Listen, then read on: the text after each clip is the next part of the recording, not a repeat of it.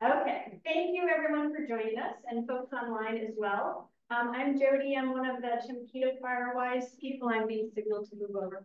One of the Chemeketa Firewise leaders, and today is a joint workshop with Aldercroft Heights. They live across the canyon, and we are here. Very different climates that we live in, but we're all affected, obviously, by fire in our area.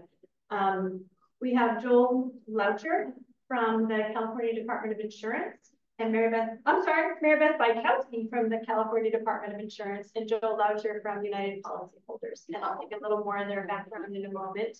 I wanted to ask the Aldercroft Heights leaders if they could just introduce themselves. Sorry. Sorry.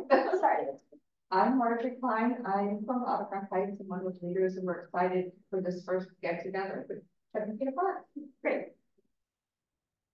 This is our first kind of collaborative workshop together. And then Chemeketa folks, Dana? So I'm Dana Hartzell, and I'm on the board of directors for Chemeketa Park. And we are also happy to have you both here to help us navigate through the new insurance.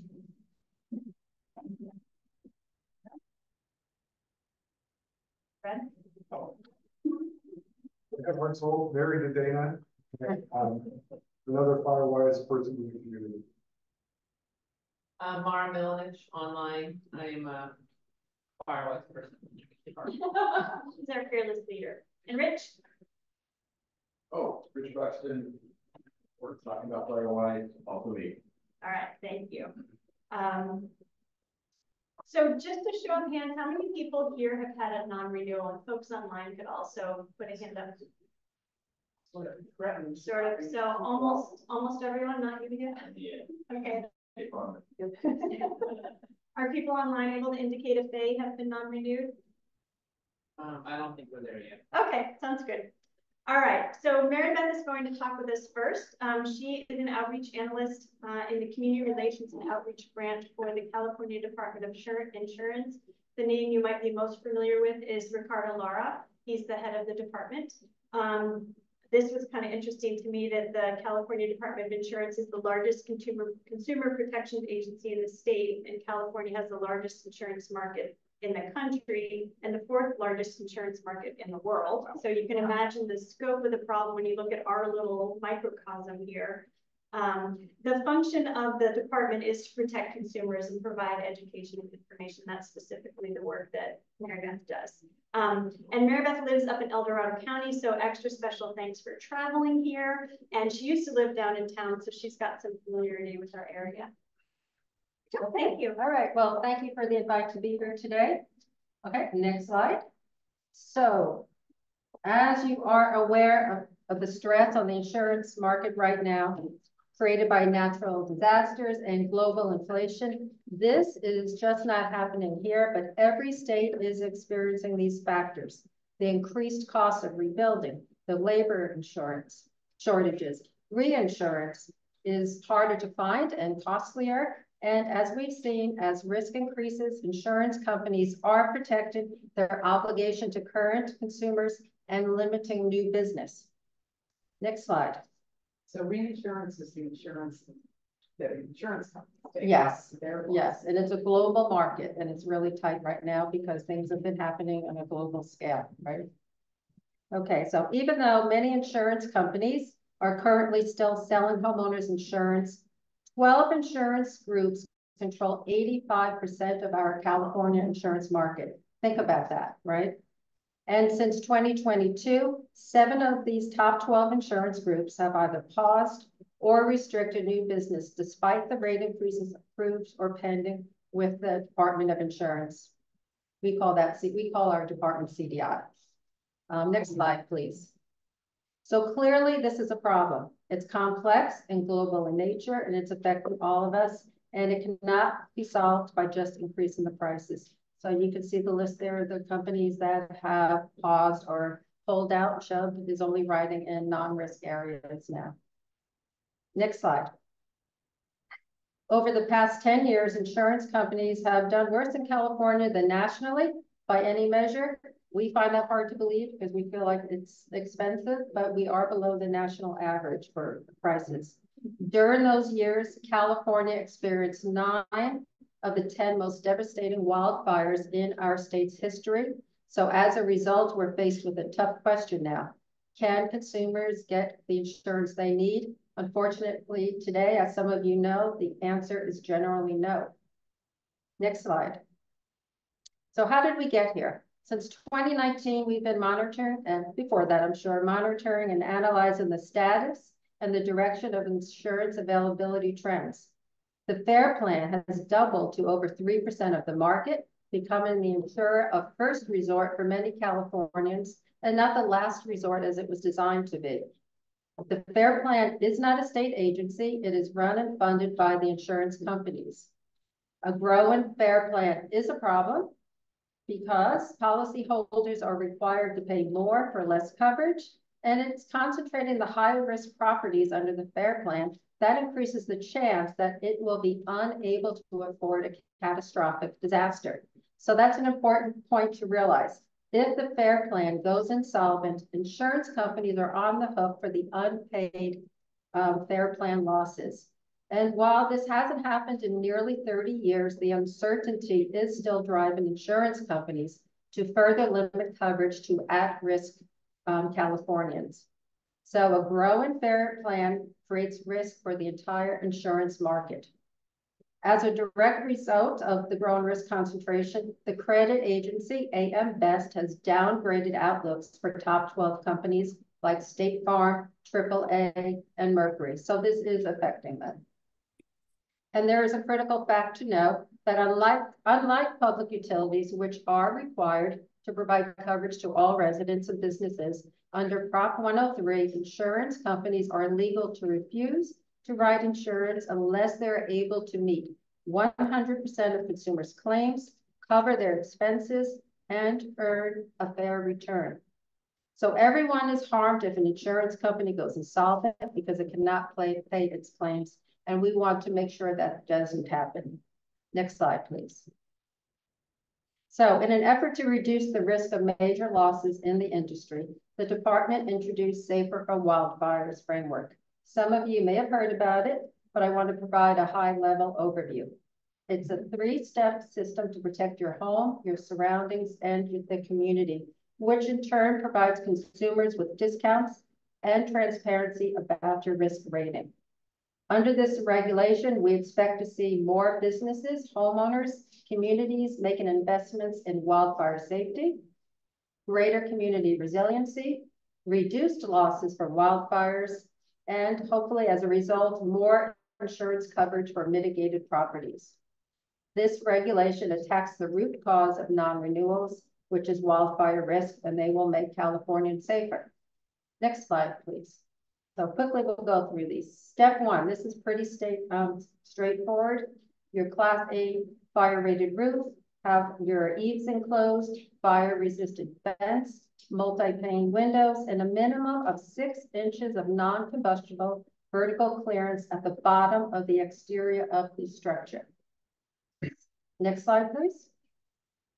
Step 2, protect the immediate surroundings. So do things like clear up your vegetation and debris from under your decks. Move all combustible materials from within 5 feet of the building being evaluated, that's your residence, and removal of combustible structures, sheds, and other outbuildings from the immediate surroundings to your home to at least a distance of 30 feet.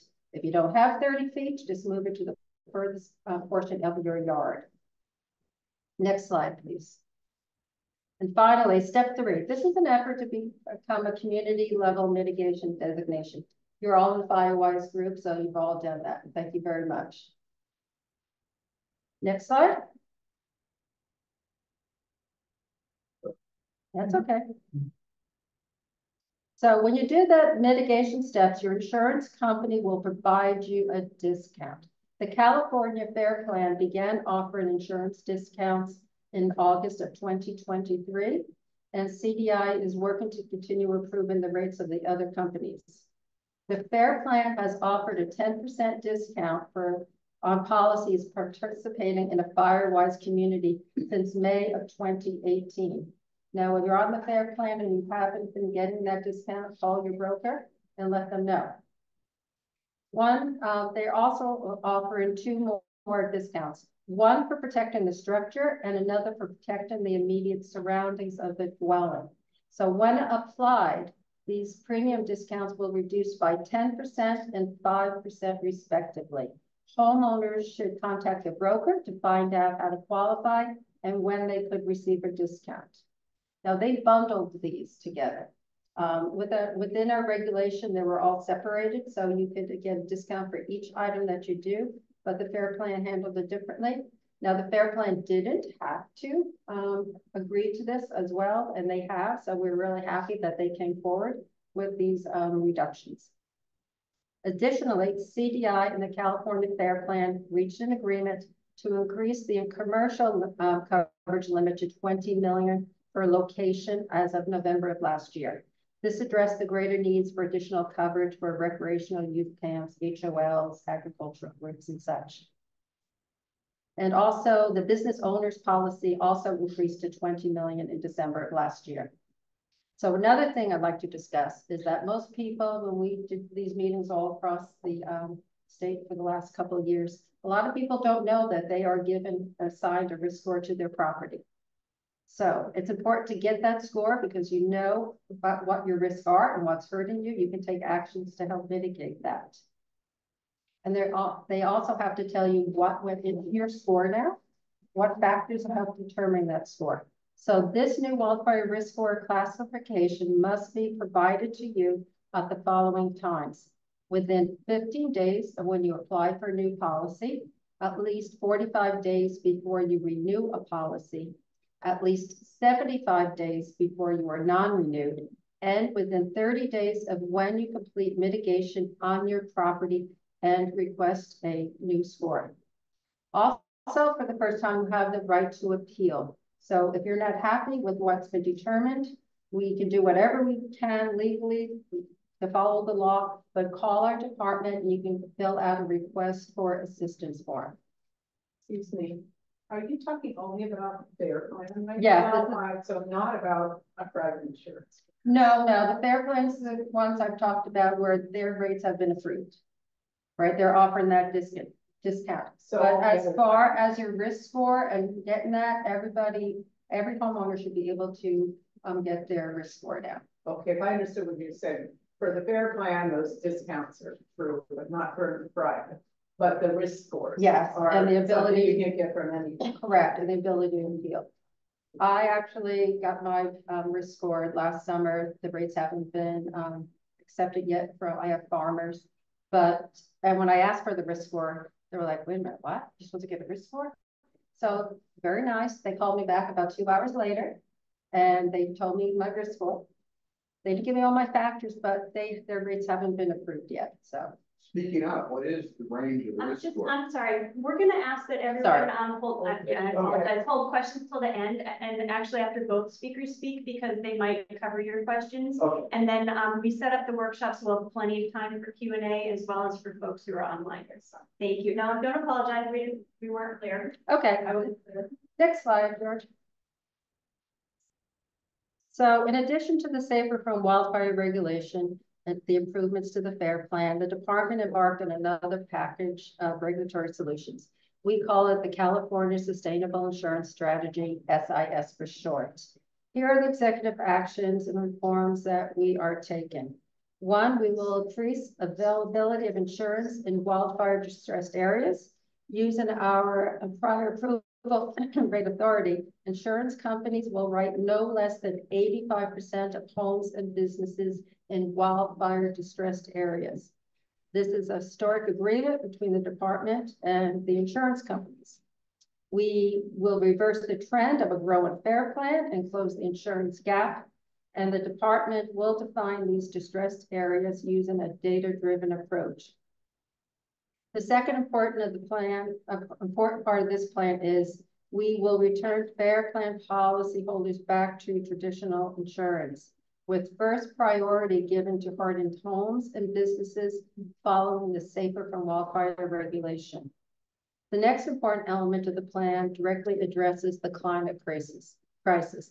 The department will introduce regulations to utilize the forward-looking catastrophe models, the CAT modeling, prioritizing wildfire safety, mitigation, and transparency. So these models must recognize the clear benefits of investments the state is making in wildfire safety, including the home hardening, the fuel reduction, and prescribed fire. So we have a clear template about how to do this by following the Safer from Wildfire regulation. We will take input from the public and put the public's interest in safety and insurance access first, as we did in that process. Another important element of stabilizing our marketplace in the face of climate change, we will also explore California-only reinsurance cost. Reinsurance is a tool that many insurance companies are using to manage their climate risks and continue writing policies. We want to underscore that this will not pay the cost for hurricanes, floods, and fires across the country or around the world. It'll only affect the costs that are incurred here in California. So under this agreement, companies wishing to use these new risk assessment tools must agree to increase and maintain their writing in the wildfire distressed areas of the state. That's the 85% requirement we just talked about, increasing in writing and removing people from FAIR Plan. One last thing about the FAIR Plan, we are continuing to work with them to expand commercial coverage limits to 20 million per structure. So this closes the gap for HOAs and ag businesses. Next slide, please. Lastly, I want to share some of the online tools on our website to help you scour the marketplace. Search for our top 10 tips for finding residential insurance for a summary of the information. I brought that sheet for you, and it's on our website. You could just click it on. And also our home insurance finder tool gives you contact numbers for licensed agents and brokers in your area. And please, if you wish to file a complaint with the department, please call us. If you want us to review your policy, you've been canceled or non-renew, and just have any sort of question, our 800 number is great. It's manned by compliance officers. They are the only ones that are allowed to actually look into your specific policy and give you answers. Okay, and that's the presentation for today, and we'll answer questions after Joel is done. Thank you. Thank you. All right. So Joel informed me that he grew up in Los Gatos and went to Los Gatos High School with Olivia de Havilland. And his best friend was a Chemeketa resident, so someone might have a connection with Joel's friend who pastored his friend's family. Joel was an insurance underwriter for 5 years, and then he worked with the California Department of Insurance for 35 years, leading as a chief deputy commissioner. He now works for United Policyholders, which is an advocacy group on behalf of people who are seeking insurance or are people who are insured. And Joel also traveled a long way today down from Moraga, so thank you very much. Thank you for having me. Any questions afterward? Hang on. All right, I'll just start with I guess we'll get my PowerPoint up there. So I'll start with a moment of nostalgia. Just mentioned I graduated from Los Gatos High School. This is my 50-year reunion coming up. So the question is, how many of you would go to reunions? I'm not inclined to go. As you're going to guess by the end of my presentation, didn't have many friends. So, I do have one friend that helps put these on and loves them, and another friend who was a never reunion. I think if I can use one of those terms. So I'm still debating it, but if I'm going to go to one, it's probably this one, I guess. Okay, I work for United Policyholders, as Jody just mentioned. The focus of most of our work over the many years that United Policyholders has been around since after the Oakland Tunnel fire has been to help claimants with their catastrophe claims. So obviously, I mean, you are thrown into a whole different world when your house burns down and your whole neighborhood is burned, and it just creates a lot of insurance chaos and trying to collect that claim while you're living elsewhere, can't even live nearby. So that's how UP, as we say, got its start. Next slide, please.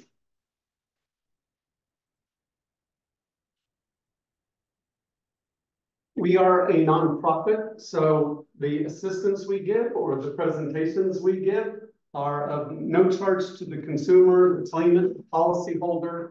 Everything we do is paid for by grants and donations, so it's totally free. Next slide, please.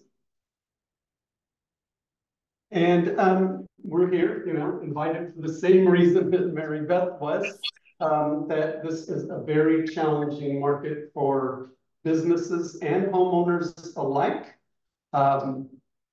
Today, a lot of people experiencing non-renewals, and then when they try to find new coverage, their agent commonly says, I don't have anywhere else to place you.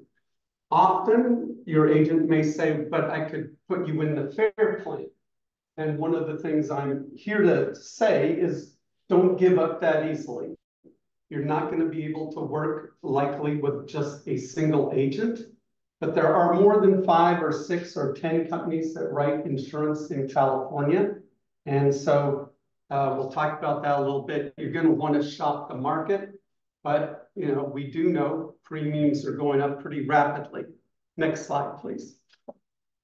So there are homes that are eligible for coverage. There's just a few steps you might be able to take. Like this home would be eligible. So perhaps if you could raise the level of Lexington a bit, you might be able to achieve this level of kind of mitigation around your home. Another option, next slide, please. This approach also works as long as your drawbridge is non-combustible materials. You probably will be qualified for coverage. I don't know if that reflects any of the homes around here. Next slide, please. So despite the cost of insurance, one thing we always do like to put out there is to make sure you have adequate insurance.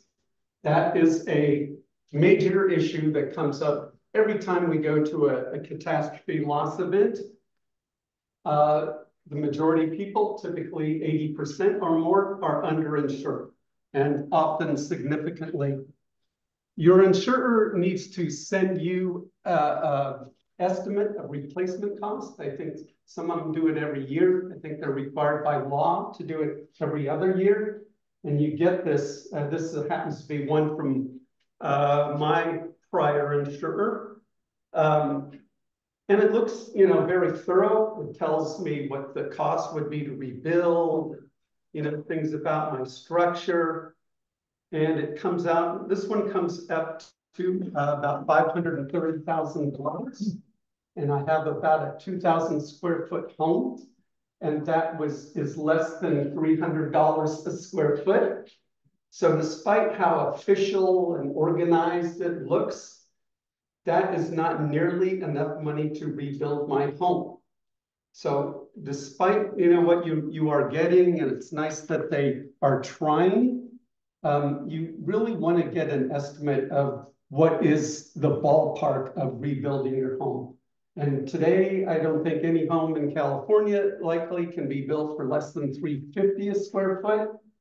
If you start adding in marble and all the other touches, it's going to be $450 and $500 and more. And if you need a difficult foundation, any of this. So one thing we still say, despite raising costs, try to be at least within the range of reasonable in terms of your insurance limits, right? It's a tough time to be increasing your limits when the premium's going up, even at the limit you're at, but it's still important to have reasonable coverage limits. Because if you do need it, you want it to be something that's going to be helpful to rebuild. Otherwise, people end up selling their lots, is what happens at a discount. Next slide, please. So another thing we always advise people just in terms of insurance, making sure you're taken care of for your contents. There's a lot of battle over contents if there's a major loss. And one thing that can very much help you in your claim situation. If this ever occurs, I'm not saying it will, and likely it never will, but you still want to do this, which is do an inventory of your home. Now, we have workbooks that we give out, and you can go down, write down everything you have and when you bought it and, you know, the condition it's in. And that's way more work than most people want to do. So what we do recommend, at least, is walk through with your phone and just take a video of everything you're in your home. You know, keep that in the cloud. So at least you have evidence of what you had, right? If you ever do have to make a claim, you can show, look, here's this room, here's this furnishing. You know, you don't have to debate over every couch and, you know, knickknack that you have on the shelf. You show the style of life you have, but you also want to open your drawers, your cabinets, your closets to show your clothing, to show your dishes, to just demonstrate, you know, that I had all these things. It makes the claims process a much easier. It's one of the hardest parts of the claims to resolve. Next slide, please. So to address the kind of the big ticket item, what happens if you're non-renewed? So as Mary Beth mentioned, if you get a non-renewal notice, well, first the insurer is obligated to send that out 75 days in advance. And that's been increased the amount of time to that 75 days because so many people are in this situation today. And it's likely going to take a while to find coverage if you can. But the first thing I mentioned is just don't rely on your agent. Any one agent might have 6 companies, they might have 10.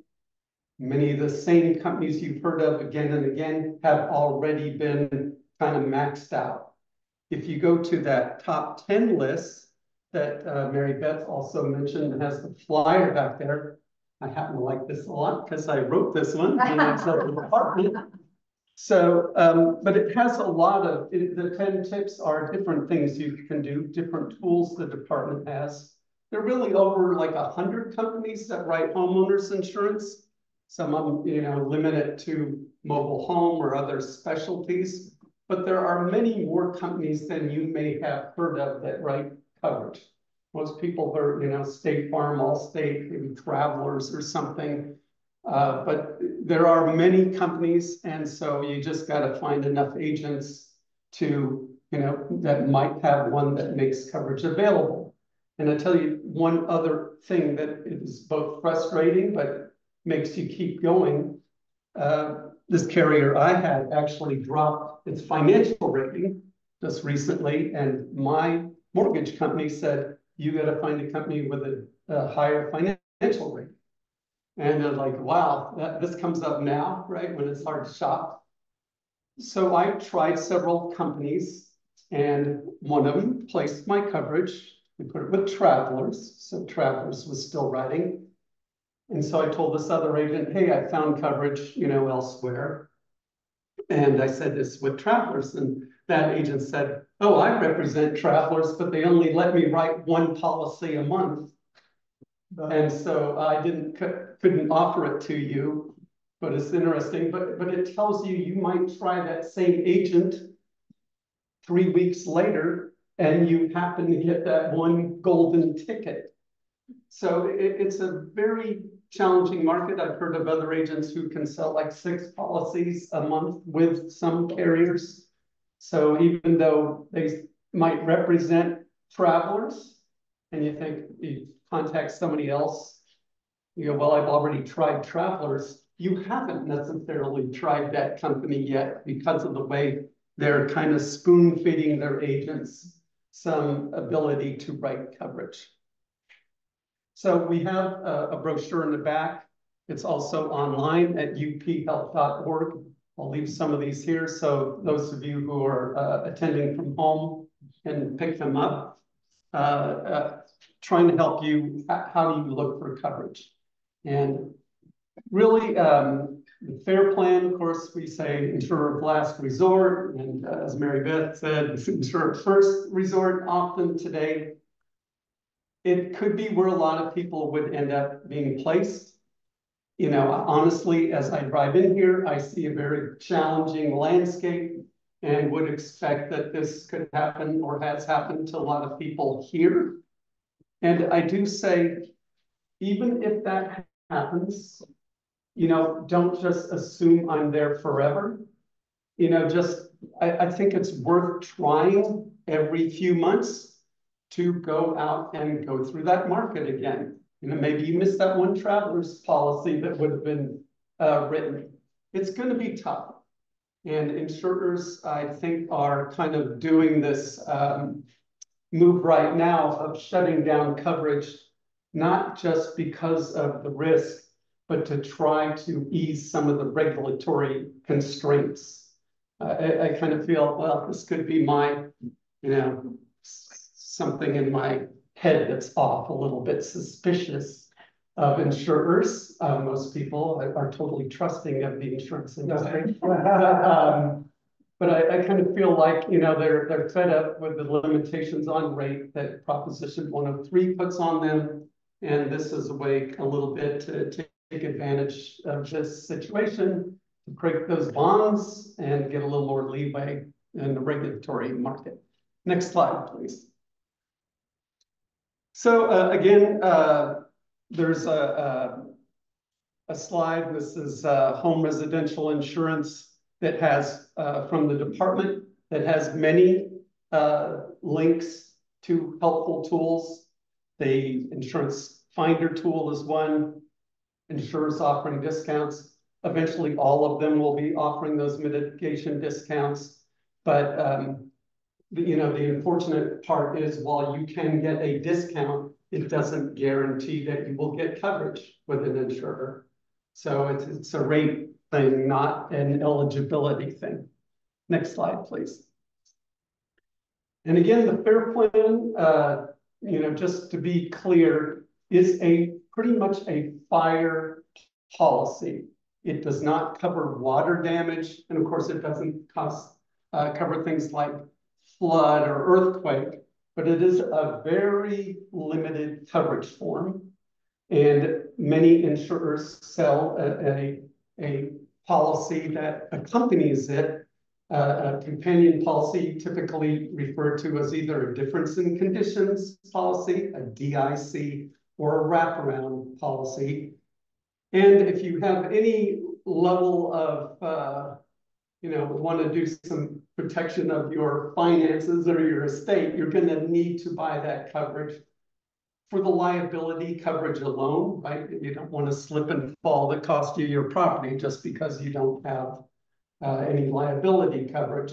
So you have to buy the DIC. The DIC itself probably costs as much as your homeowner's policy used to cost. So now you're into like a double cost kind of situation, because DICs themselves aren't inexpensive. So next slide, please. So, you know, one of the things that has happened since wildfire risk scores have evolved is there are more differentials being identified between a place that's here and a place that's there. And this is a little representation of Los Gatos is in the upper circle. And here we are in Chemeketa Park in the lower circle, right? So these are going to have entirely different wildfire risk scores, a thing that wasn't even part of the rating process before. Before we had territory and we had fire department ratings, but those didn't distinguish as much between, you know, how steep a hill you were on or how densely forested the area was. So that's happened in these last few years. Next slide, please. So you may have heard that State Farm got approval from the Department of Insurance to allow State Farm can roll out a 20% rate increase on homeowners insurance. And this is just an education piece for you. I'm hoping maybe you're interested. So State Farm is going to increase its rates, but it doesn't mean it's going to increase everyone's rates by 20%. 20% is the average. And what this slide has here, and it may be a little difficult to see, in the rate filing, they identify how much rate increase or decrease there will be by zip code. And I happen to highlight here 95030, which is Los Gatos, right? And 95033, or I think is here in Chemeketa Park. And you can see on this, if you can read it, that the average, so 20% is the average rate increase. For the Los Gatos zip code, downtown, the average increase is actually 15.3%. So lower than State Farm's overall increase. But the increase here is 35% more than the 20%, obviously. But also understand that those are averages, meaning some people in Los Gatos won't, everybody in Los Gatos won't get a 15.3% increase. Some will get a 5% increase, some will get a 20%. And the people in Chemeketa Park, some of them will get a 20%, and some will get a 50% increase. So that's rolling your way if you're in Chemeketa Park. So, you know, something to watch out for. And one of the industry complaints, of course, is there's a rapid escalation of construction costs. So that's kind of ramping up their need for reinsurance, and fires can cause more cost of destruction. Well, of course, that also rolls into your homeowner's limits. So if you had a home that was $500,000 last year, your house limit for the dwelling, you probably will see that amp up a little bit too, because insurers apply a construction inflation factor to your dwelling, right? So each year, your dwelling limit goes up a little bit. So you'll see that go up, and then compounded with the rate increase. So you're gonna see some pretty major premium increases. And State Farm is just, they're kind of typical of where the whole industry is going. There are an array of rate filings waiting for the department's approval. Some are much more than 20%, actually. So it's just, in my time in insurance, and it's been over 40 years, this is the most challenging market and fastest escalating pricing that I have seen. Next slide, please. So just, you know, overall, despite all this, you want to still try and have somewhere in the range of reasonable limits for your dwelling. You want to kind of look through and make sure, you know, you're covered where you need be.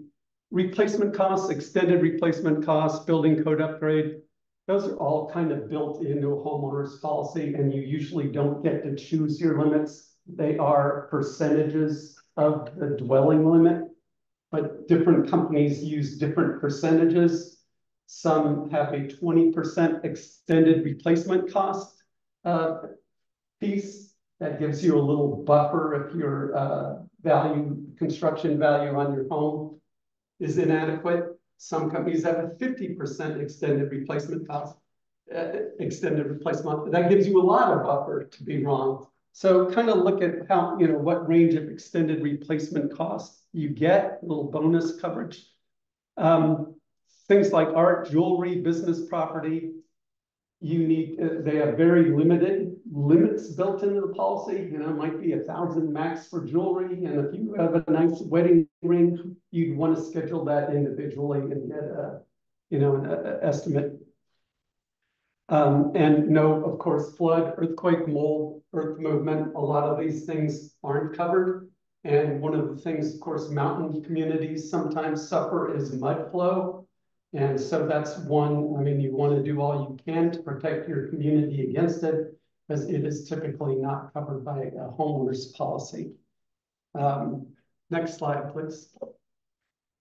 So again, you want to, you know, shop around, and it's going to mean calling way more agents than you may have been used to. find out all the discounts the insurer offers. That set of mitigation discounts is, as Mary Beth mentioned, in the works for a lot of insurers, but there were many insurers that already offered mitigation discounts. And unless you've asked them about that in the last few years, you probably being renewed without receiving those. You need to tell them for you to get them.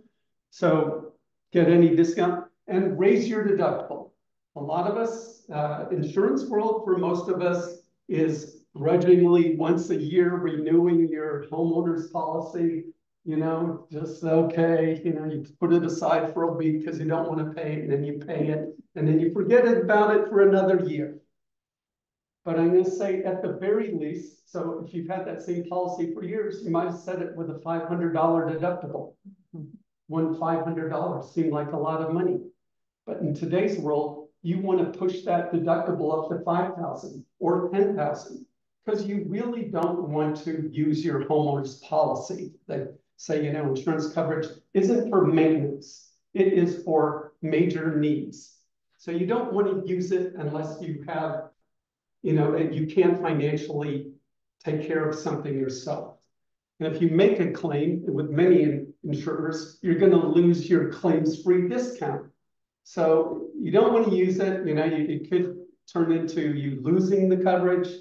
So have a high deductible. Get the discount you can for not using coverage. Next slide, please. And I'll skip the next slide. These are just the same discounts that Mary Beth mentioned and are on some handouts back here. Next slide. Next slide. Next slide. So the key is to obviously do what you can around your home.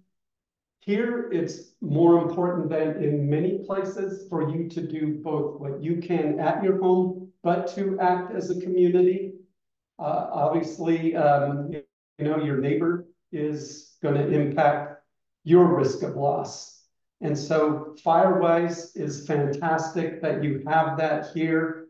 And, you know, I hope you can, hopefully the premiums going up will convince other people it's time to join in and mitigate their properties. If you have some people reluctant in making the changes they need. Next slide, please. And I want to mention the United Policyholders website. We have a lot of help and information about mitigation work that you can do or things that are taking place. You really want to engage your county fire departments, CAL FIRE, any local fire department to see if there's anything they're willing to do in terms of getting grants to get work done, shaded fuel breaks, that type of thing, things that are beyond a homeowner doing, but that, you know, government needs to do. Next slide. We have some guides here from Listos, California, provides this information from the state, and they have a lot of great information also to help you mitigate your risk and get ready for any disaster that can occur. Next slide, please. And uphelp.org, which I'm trying to represent here as best I can.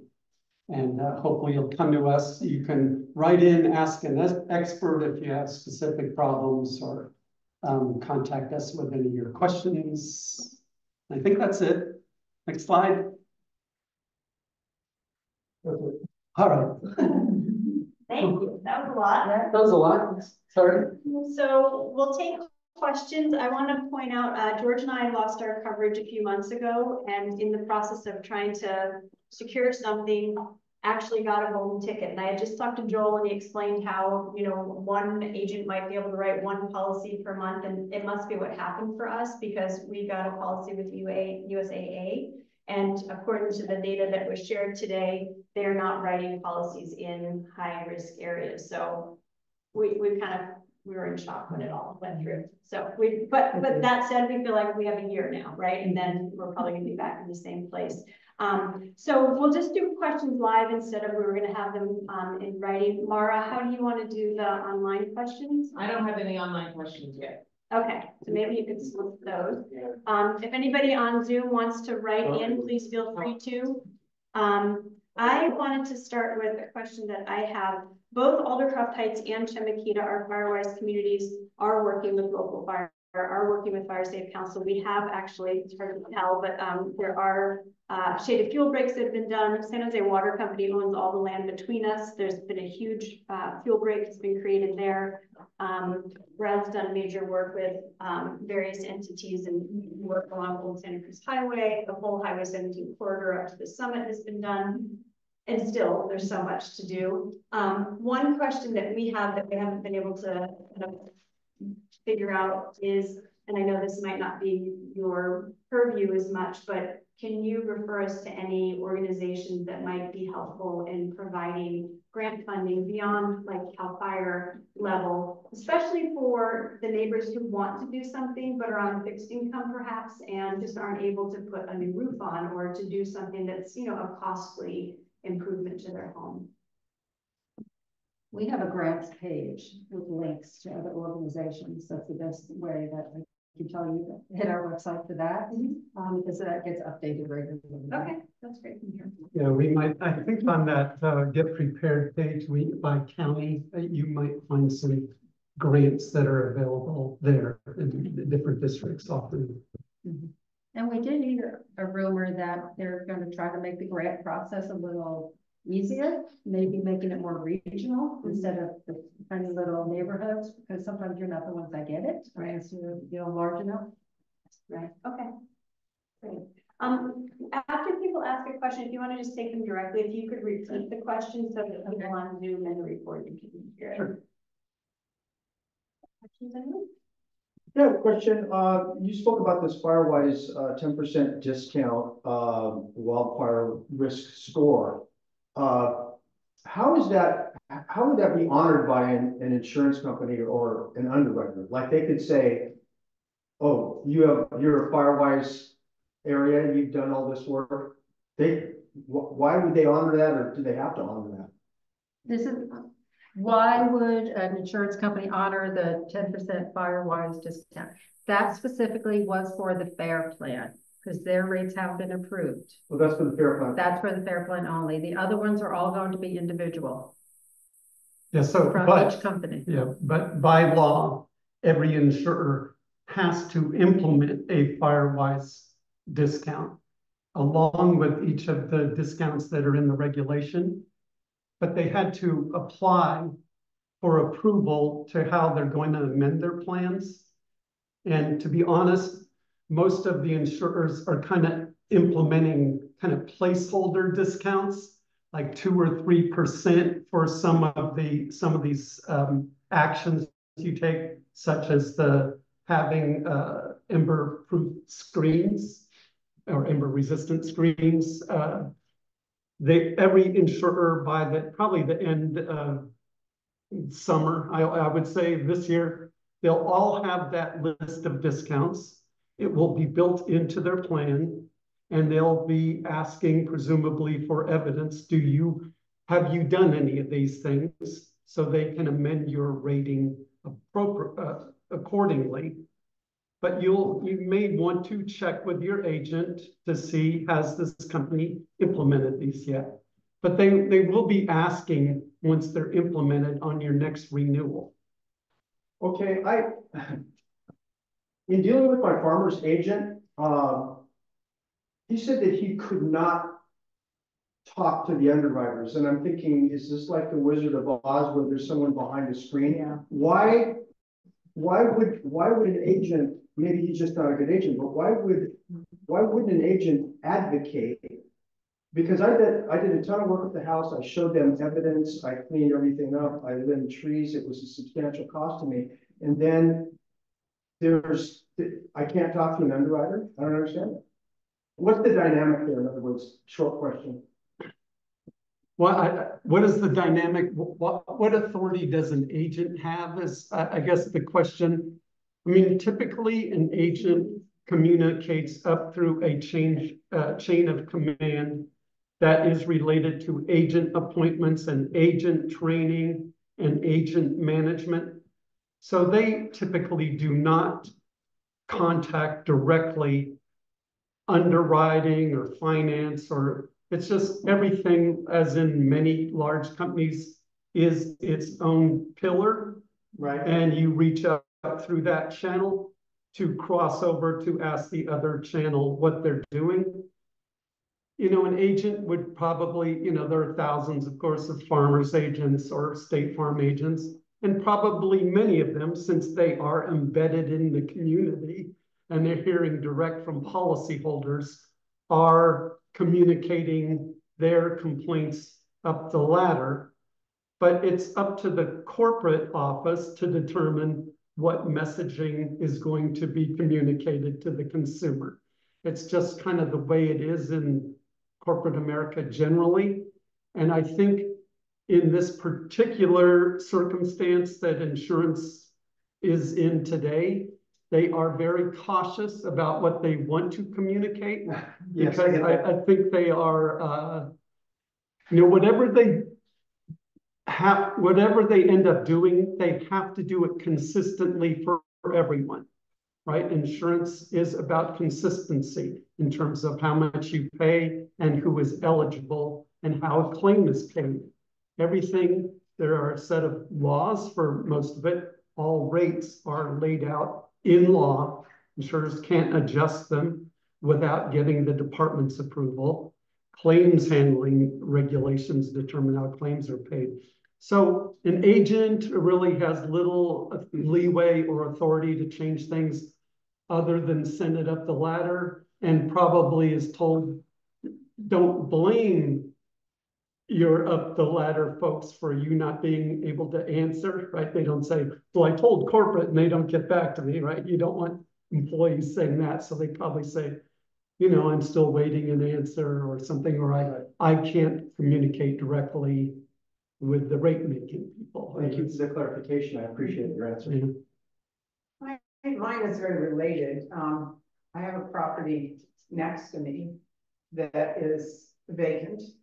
It is owned, and he does not maintain it. And I was not fully denied because I appealed the process, but I am now putting caution tape up every year to delineate my property line. And I'm cutting some of his property, but I can't do the whole thing. Maintaining mine and part of his. Now, at that point, we had yearly inspections. I have Allstate, and they came around and they actually inspected your property. I didn't have that happen this year. Are they now inspecting it airily, and all this caution tape is going to do any good? I believe every company does it differently, and a lot of companies are using drones right now as well. So they are getting up close and personal. Yeah, and I would say the wildfire risk scores actually used to be just slope, density of wood or brush, and access. But now it is much more granular. So they used to use satellite imagery, you know, way up high. Now they're down to aerial imagery, which gives you a much closer look. And I know one of the things they do, because there's a requirement, you know, the safer from wildfire whole idea is 30 feet away from your home, as Mary Beth mentioned, or as far as you own. But the insurer is taking in, they'll give you the discount if you do what you own. But in terms of eligibility, they're still looking those 30 feet and beyond as well. So yeah, it isn't gonna, your tape probably, it's good, you know, to clear out at least, so you have 30 feet on either side of your home is a measurement that insurers are gonna look at. So if you can get out on your neighbor's property and I am, he isn't though. but generally they are going to take into account a broader, you know, kind of look as well. So sort of related to that, you said everything has to be consistent, but then she earlier said, when Mary Beth was talking, that 85% of the homes in high-risk area must be covered. So does that mean two equal homes, if they were equal on all things, one could end up being covered because they were in that 85% and another one not be covered?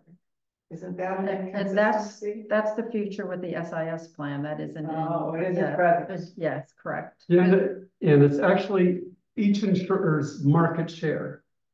So an insurer has a 10% market. So there are, as mentioned, 100 insurers writing homeowners. But Mary Beth pointed out that there's, a dozen that write almost the whole market.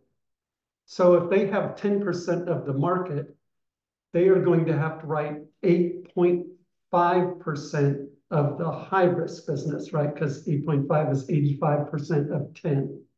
So they're going to have to write 8.5%. And you can imagine they will be competing to write the 8.5% of the high risk area that's the lowest risk. So it's, they're gonna. So it does come back to, you could have two equal homes and one not be insurable and the other one be insurable, irrespective within the same country. Yeah, because they're not writing 100% of high risk homes for one thing, right? So there's still homes that are gonna miss out for sure. While we're on the SIS plan, could you elaborate more on just, I guess, even politically, logistically, how is it that the Office of Insurance is able to encourage, cajole, require the insurers to provide that much insurance in high-risk areas, given that they're all pulling away from doing that? It just seems like such a push. So I'm just trying to understand. This all happened in September of last year. There was something going through the legislature which failed to get done. Unfortunately, because if that would have been quicker than us doing a regulation, which has all these little steps that you have to mandated to take. So that's when the governor contacted the insurance commissioner and asked him to start on this next regulation. So he got in on it right away. And from what I'm told, those deals with the insurance companies were already baked into what was going through the legislature. So that's how that came about. That's what I, somewhat am told. Yeah, I mean, there's always a quid pro quo for all business activity. The quid pro quo here is that currently insurers don't get to pass their reinsurance costs on to the policyholders. So under this format, they would be able to pass their California reinsurance costs. And obviously that's a big bonus to them because that's currently coming out of their profits. So there's a cost they'll take off their shoulders and put on the policyholders.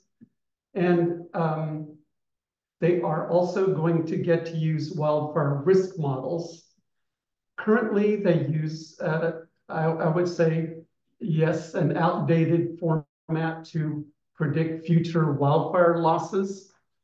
But there are other ways to do that are better than what they have today, that aren't going to go as far as what this has. The bottom line is they will be charging a lot more premium. And that's how the insurers are going to agree to go there. And so the government or the commissioner is choosing to make availability better, but at the expense of affordability, right? Thanks. And for those of you online, you can just raise your hand and we can unmute you, or you can post your questions in the chat.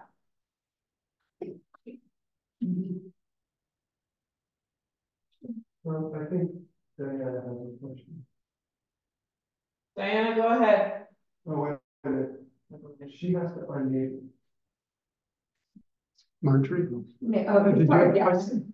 Just riskfactor.com, is that a good site to go get your risk factor score?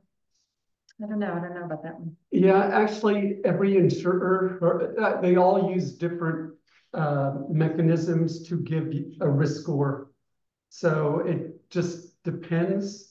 a risk score from any entity like that can help you understand kind of where you measure up, but it may not be directly the one that your insurer uses.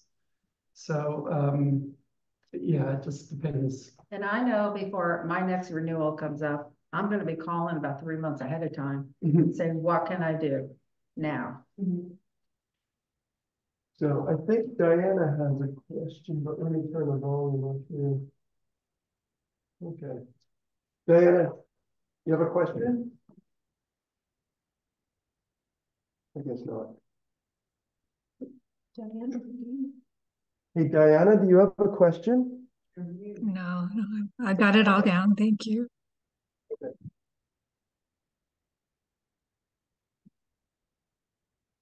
I have an off-topic but related question about earthquake insurance. Does your regular policy cover in case of an earthquake, or how? Because everybody I talked to has no answer on earthquake insurance. You take that up. Yeah. Yeah, your standard homeowners policy does not cover earthquake. Every insurer that writes homeowners is required to offer an earthquake coverage, not necessarily directly. Many of them use the California Earthquake Authority. Some use, there's a couple other companies that write earthquake specifically. Palomar comes to mind, I think is one I have. But yeah, it is something you specifically need to purchase separately, or you can go through the referral from your insurer, but earthquake as a peril is not included in a homeowner's policy, and neither is flood. Now, I know I have a friend, I live in Eldorado County. We don't have a lot of earthquakes up there, but when she lost her homeowners, she was able to get covered by somebody else, but they wanted her to buy earthquake insurance. And she said, why? We do not have earthquake here. And she came from the Bay Area. And they said, well, it's really cheap because you don't have earthquakes, and it's another bundle. So it brought her price down. So there's all these little tricks, right? Well, that's interesting. Yes. I will say that fire following earthquake is covered. So and there is a peril there that insurers do cover. Sure you thought. There you go.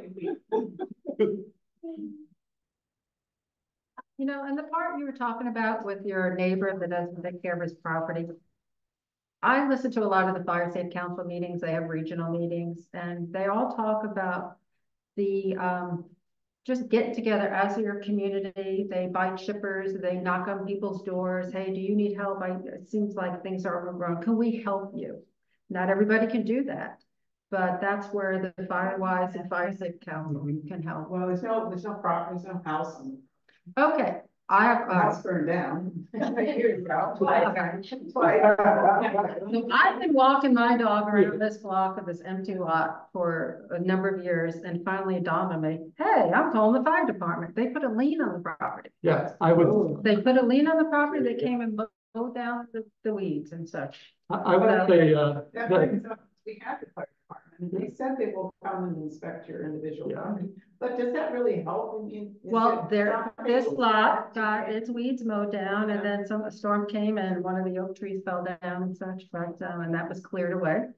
So it's worth it. I feel that fire departments in the past have been more hesitant to just create the friction with a lot of property owners. And my experience is that departments are getting a lot more aggressive in not tolerating the failure to maintain lots today, and using liens and assessments and fines in a way that they just were hesitant or reluctant to do. Yeah, but they're putting their life on the lines now when they're fighting fires. So. Yeah, and the community is upset about, these, potential risk factors created by neighbors like yours.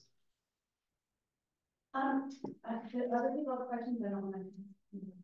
So, Joel, when you guys spoke on the phone, you kind of went into more detail about if someone gets a non-renewal, how to proceed, like how to start following all these different companies, which sounds overwhelming because there's so many. So I thought maybe you could elaborate on strategy for people to use, because I think so many of us are in that position of where do I begin? And I hear you that there are lists and resources, but are we talking all 50 companies, 10? You know, what should people expect?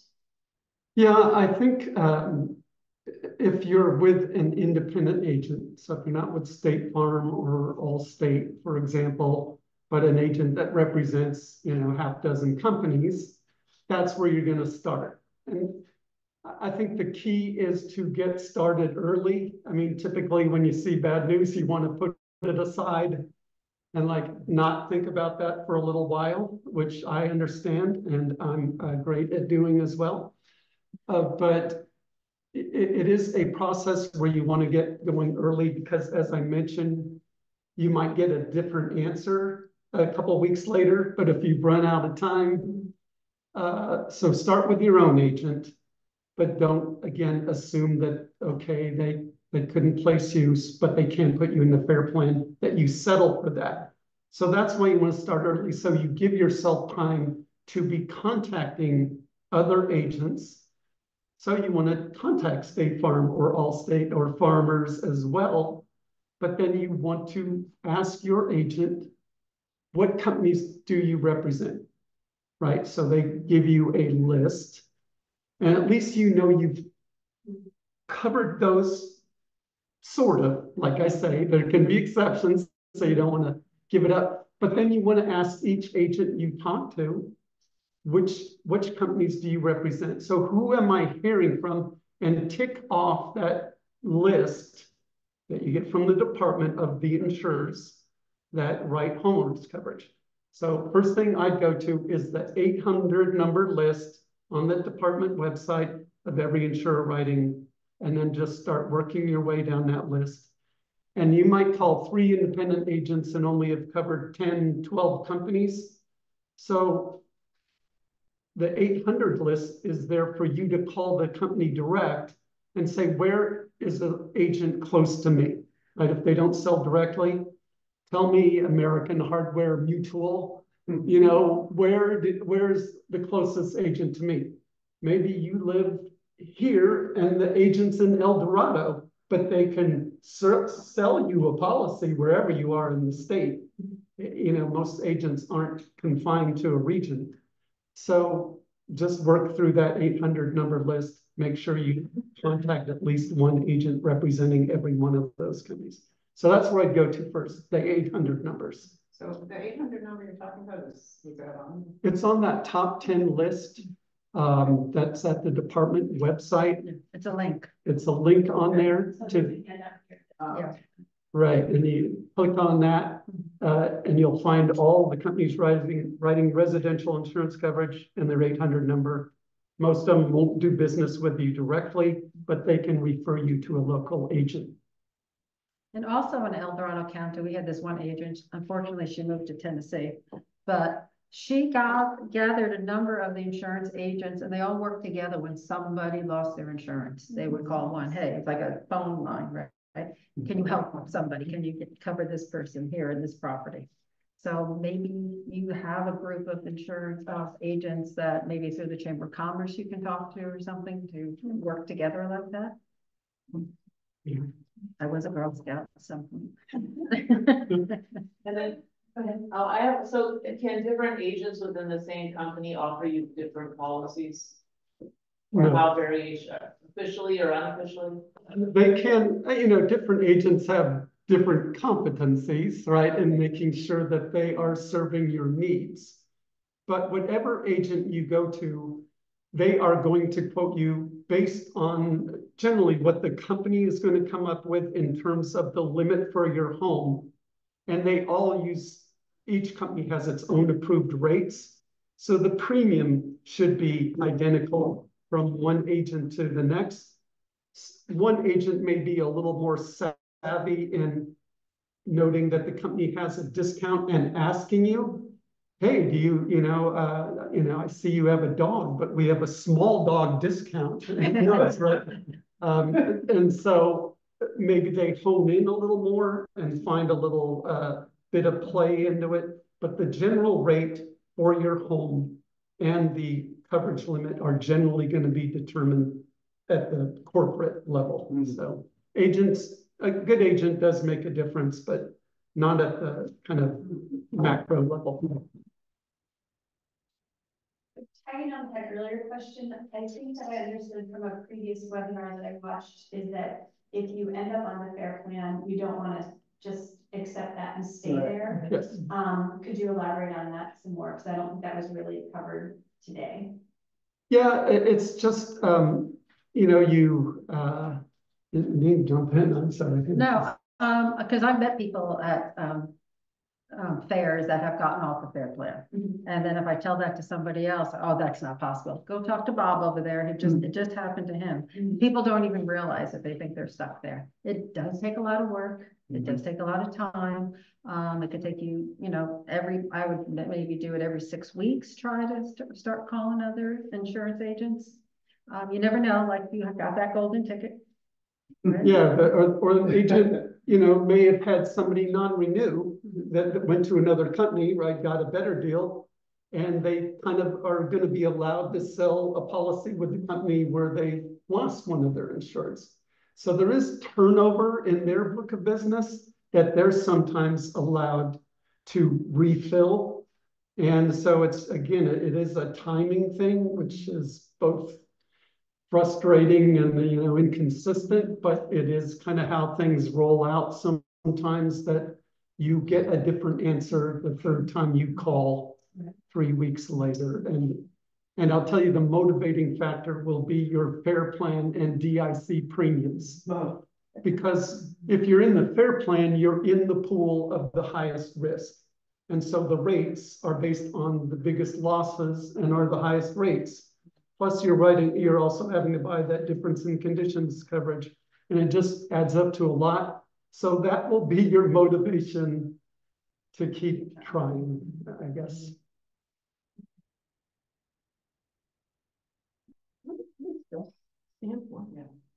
Well, listos is Spanish means be prepared or ready. So I think that's where they got the name. Estoy listo, I'm ready. I think that most people here are homeowners, not everyone. And so a question that I thought might be valuable for people listening or watching this later is, if you are not a homeowner, but you are hoping to become a homeowner, do either of you have suggestions for, I mean, is it just the same as the rest of us, or is there anything if you're just buying for the first time to be thinking about in terms of your insurance coverage? Yeah, I have a big one, and that is when you're looking at a home that you should be working with an insurance agent that is giving you an idea of the availability of coverage for that home and what the price will be. You know, if you are looking for a home that's whatever, $500,000, that's what you can afford, right? You have whatever, 80,000 down. But then you realize this isn't going to be 3,000 a year for insurance. This is going to be 1,000 a month. Then obviously the home value price you can pay is going to be substantially different. And given the price of coverage today, our expectation, just logically, is that home prices where the premium is the highest are going to come down, right, to within affordability of the buyer that would buy it. So it's very true of, Mary Beth mentioned condominiums needing additional coverage in the FAIR plan. Condominium premiums, because they have concentrations of values, have gone way up if they're in a high risk area. So your HOA for that, you know, starter home for some people has gone from $300 a month to $2,500 a month. And obviously you didn't factor that in when you purchased that home. It is a, you know, it's such a mess. Yeah, it's a monumental challenge, just what insurance can do financially. Are they doing anything to make it not a mess? Yeah, it follows, insurance price follows loss, right? So we've had the biggest wildfires in history. And until we put those a little further behind us in our rearview mirrors through creating fire-wise communities and shaded fuel breaks and, you know, Mitigation of your home and yeah, surroundings. The only thing that's going to bring it down is a lowered risk, to tell you the truth, right? absolutely. So it's sad to know, but that's where we are right now. And it's not just, you know, it's not just fires, right? After we had all that snow and last year we hardly had any fires, what happened? We had the floods come down, right? The mountains, and some of those areas got double hit, right? They had the Caldor fire, then they had the flooding from that, and what happened in San Diego last week, 3 feet of water in people's homes. It's we're in a different world right now. But if you do the mitigation of your home and property, the saving grace, maybe your home may survive a catastrophic fire if one comes through the neighborhood. So that should give you peace of mind and be worth doing. So does each insurance company make their own risk assessment model and risk assessment value on your home? So you could end up with different different companies. We were talking about this, you know that. Yeah, they don't each do their own. There are some larger entities they use that they choose who they use. When this first rolled out, wildfire scoring, there was one called CoreLogic and one called Fireline. And I mentioned earlier, they just looked at access, fuel load, and slope.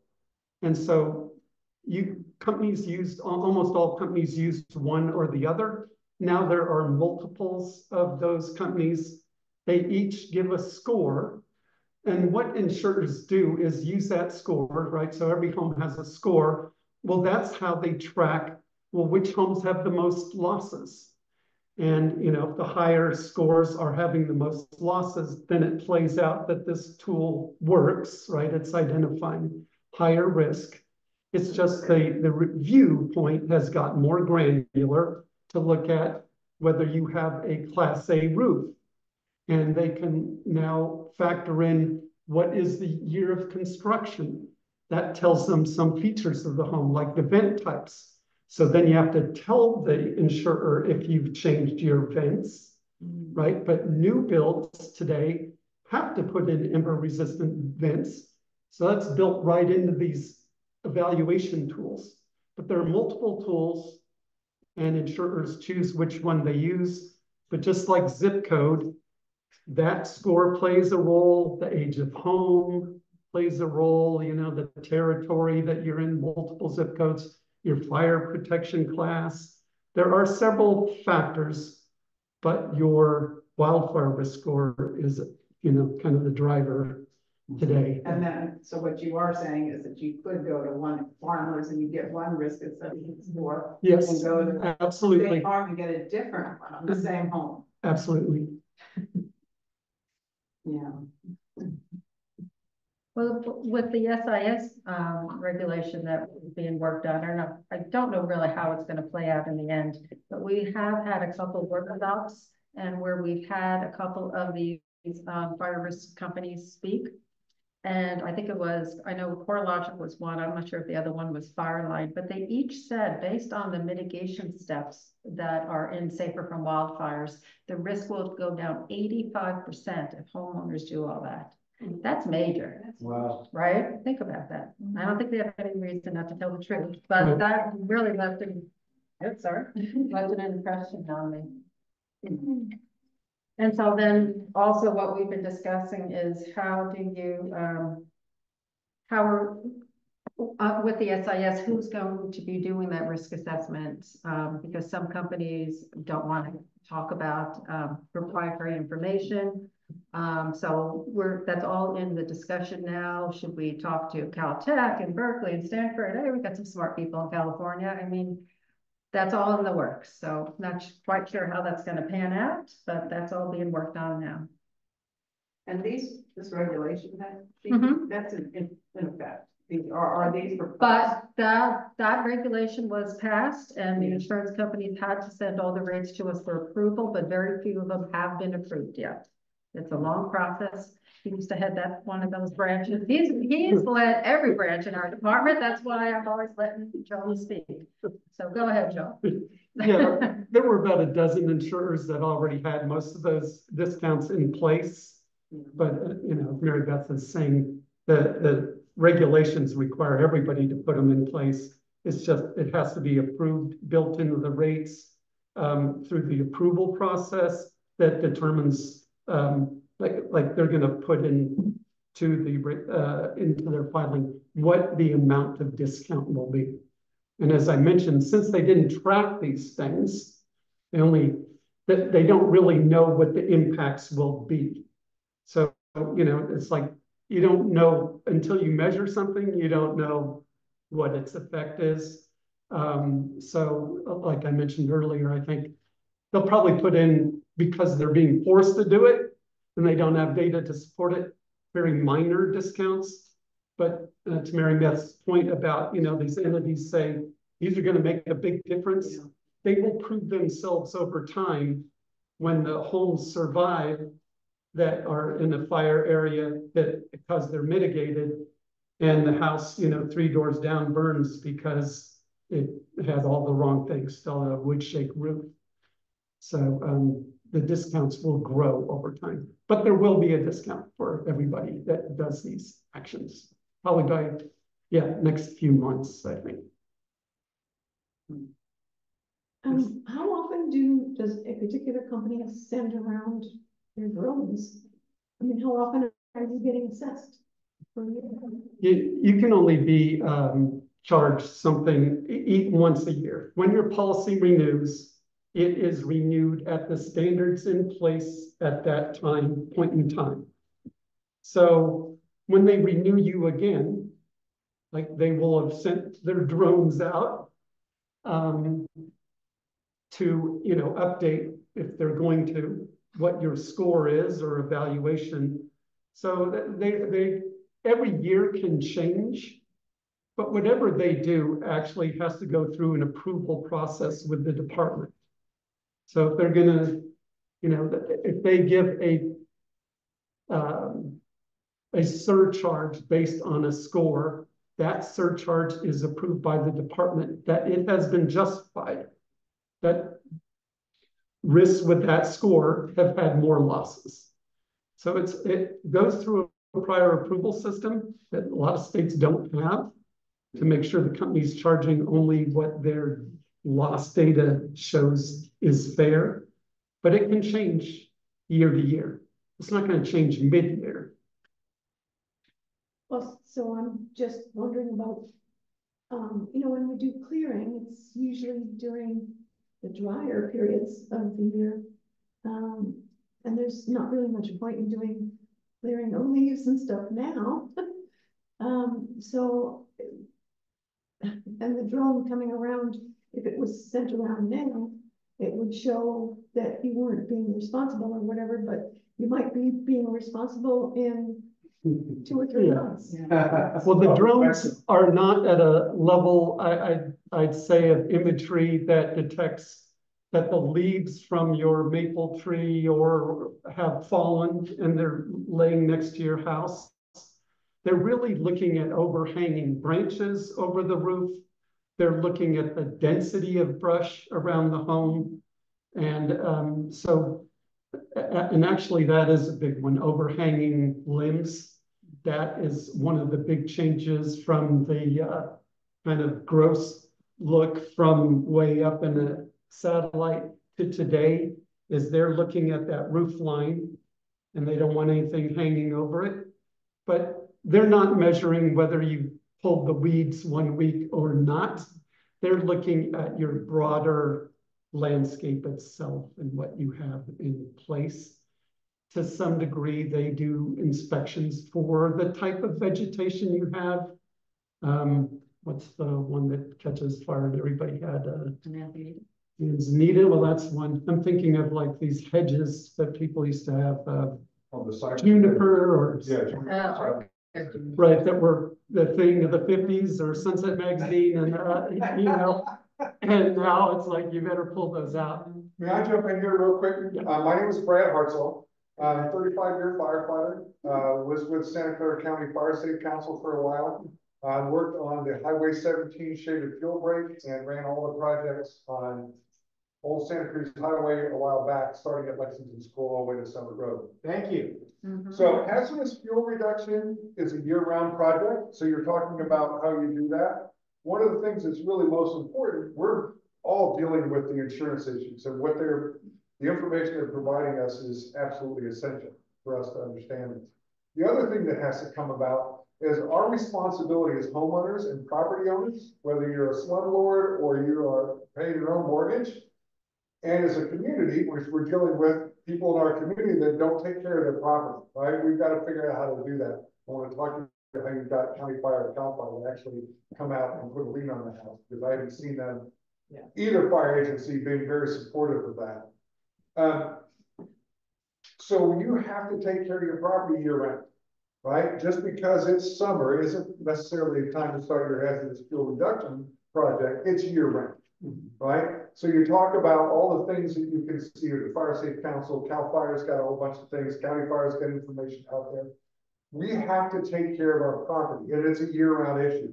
We talk about branches over there. So the other issue that comes about is the insurance companies that come out and send their evaluators that come out, they have no idea what they're looking at. They truly don't. I've got a neighbor that they were complaining about their deck, right? And I'm looking at their property from my perspective and my experience and going, that's what they hit on, was the deck, right? And so there's all these other things that go on. One of the other things, years ago, I was in charge of an updated for a countywide hazard mitigation program. So one of the things that came up during that is and I've said this a bunch of times and I'll continue to say it, every dollar you spend on hazard mitigation, whatever it happens to be on your property, will save you $6, count of $6 in hazard mitigation or hazard recovery costs, right? So we have to invest in these things. So if you invest in taking care of your property and maintaining everything that goes on it, when the insurance people come rolling in and they start digging you on stuff that I've done this, this, and this, and they've all brought that up. You get the vent screens. Our FireWise group has got a role that you can go and upgrade your vent screens with, right? You just ask what you want, you put all this together. So this is going to be an active participation by all of us. We can't sit on our hands and not be involved. We have to put in the work. And if you can't do the work yourself, there are resources out here that will help you do that. What we do here is important, right? And you have to put the effort in, you have to put the time. Well said. Thank you. Thank you. Okay, any final questions? We're past 11:30.